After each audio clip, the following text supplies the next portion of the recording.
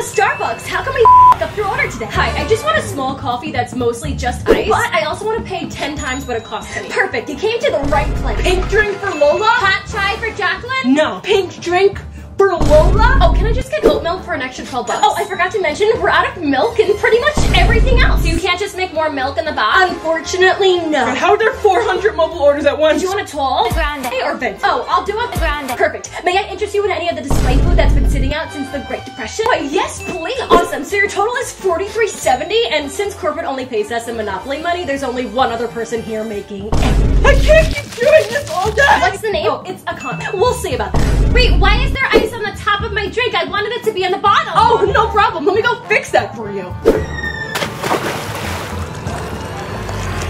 Better? It came back